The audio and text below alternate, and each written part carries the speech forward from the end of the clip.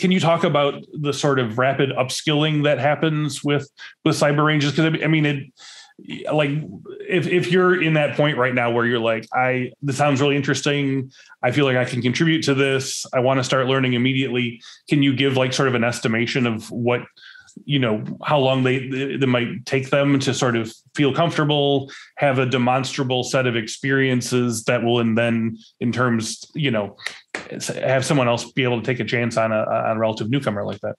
Yeah, I mean, I'm biased because of our boot camp, our career launch pad, that foundations level. We built that to most rapidly career transition in 16 weeks. And those are 16 grueling weeks. That's why we called it a boot camp. Yeah, as a military guy, that means something, right? It's like really grueling.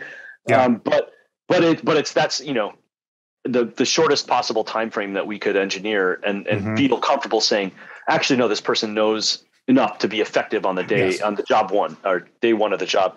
I will say that when we spoke with a lot of the hiring managers that would employ these folks, our trainees, a huge range of responses. Some said 10 years, maybe, right? And I think there's some real truth to the range in that there's things that you can do using tools. If you know how to use a tool, you can be effective after only a handful of weeks, really.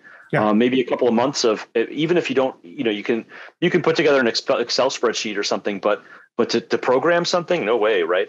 But even after a dozen weeks or so, you can be effective in being part of a cybersecurity platform.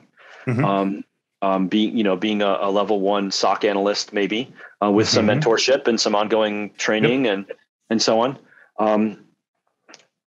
Though I think we always have more room to grow. So even though I've been doing this, we've been doing this for decades, right? And it's like, there's always more to learn. There's always some, you lift up a rock and there's like 100 more things to uncover. And it's wow, this is such a deep field. It's really exciting. So I think, probably the biggest thing to just keep in mind for those that are thinking about the field is that you're never going to stop learning, which is to me part of the fun, really. But also not to be intimidated by that, you can actually be effective, even if it's just helping people understand how to enable security by default on their system in a very simple way. Just being able to communicate with people, or run a few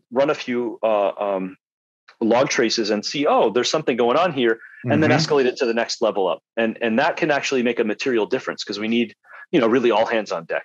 I'm excited to announce that our Infosec skills platform will be releasing a new challenge every month with 3 hands-on labs to put your cyber skills to the test. Each month, you'll build new skills ranging from secure coding to penetration testing to advanced persistent threats and everything in between. Plus, we're giving away more than $1,000 worth of prizes each month. Go to infosecinstitute.com/challenge and start your challenge right now.